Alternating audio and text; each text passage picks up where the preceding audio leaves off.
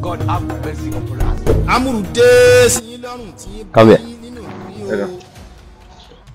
Treat yourself. What did you do for this crate? You dey look back, you put someone for back. I know hear wetin you talk. I say what did you find for this street? For my street, wetin I dey find for my street? Your street. Where your car? My car. Where your car? I never buy car. All the people wey dey here get car. Na only you never buy car. Oga police, which car? Don't question me. Where your car?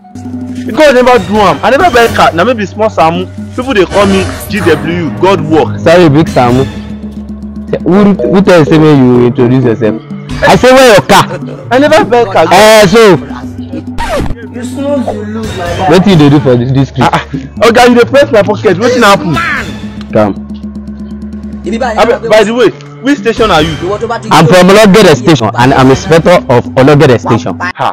Abeg, where is your ID card? Are you mad? You are asking police officer ID card? Because I'm DP of Ologede Station. This is my ID card. The meter.